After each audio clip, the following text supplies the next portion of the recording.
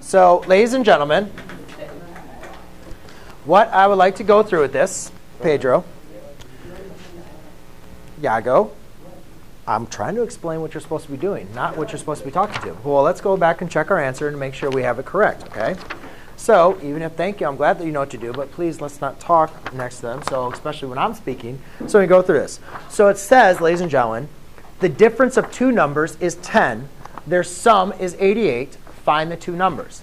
So ladies and gentlemen, when you have a word problem, there's a very important thing you need to do for every word problem. You need to first figure out what the question is asking. They're asking, find the two numbers. So we need to find the value of two numbers. So the next thing we look at is what is it we don't know? Well, we don't know the value of the first number, and we don't know the value of the second number. So when we don't know values of something, we assign them variables. So you can say x and y. However, if you're going to write down x and y in an equation, if you do not define your variable, you will be marked down. All right? Just don't say x and y and then solve for it. I don't know what x and y mean to you. Does that make sense? X and y represent something. Unless you tell me what they represent, I don't know what they represent. All right, Tim, you can put that back on the desk. So x represents the first number. Y represents the second number. Okay? So we don't know what the first and second number is. The only thing we know is the difference of the two numbers is 10. So what does difference tell you? Is that add, subtract, multiply, divide? Subtraction. So you could say x minus y equals 10. And then it says the sum is sum what? Add, subtract, multiply, divide? Add.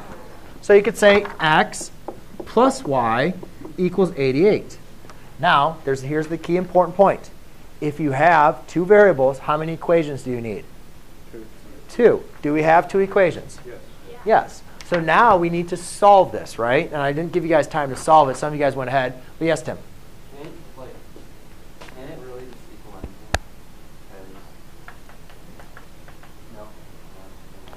Well, it's an important point. We have two different parameters. If you said what two numbers multiplied we gave you 88, yeah, there's infinite many solutions, right? You could do 44 and 44. You could do 87 and 1. But none of those subtract to give you 10, right? So there's only one unique number for x and one unique number for y that are going to subtract to give you 10, but add to give you 88. So did anybody solve this? What method did you use, Yago? Substitution method. Anybody else use elimination? Use elimination? OK, very good. You can use either one. Substitution would be easy because you have one for your coefficients, right? So substitution would be very easy. Just solve for x or solve for y, and you can plug it into the other equation. Elimination is also very easy because look the coefficients are exactly the same for both of them. Here, they're the same value. Here, one's positive, one's negative. I like adding, so I would just do elimination from here. So I get 2x equals 98.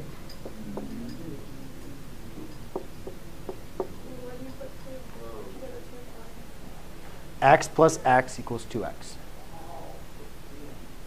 Got it?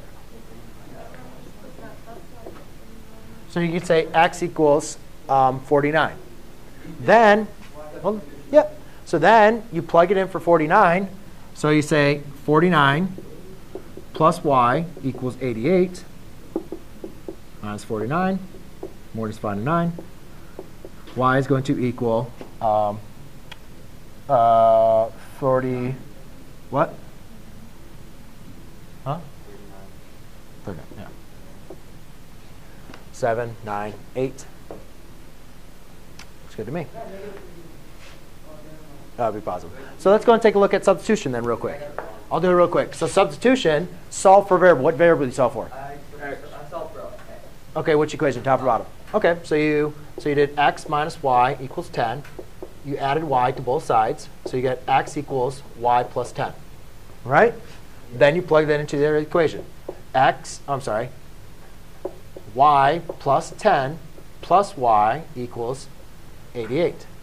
So therefore, 2y plus 10 equals 88 minus 10. Yes? But when we just ended it at x equals 49 plus Yeah, this is done. Someone asked me to do it substitution, so I want to show you substitution.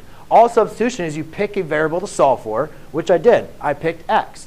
Then you plug the value of x into the other equation. So x plus y equals 88. Well, now x equals y plus 10. So now it's y plus 10 plus y equals 88. Solve, and you get y equals 39, which we already knew. And then you'd plug that back in, and you can look at it. Then you just say x equals 39 plus 10, which we already know y equals 49. OK?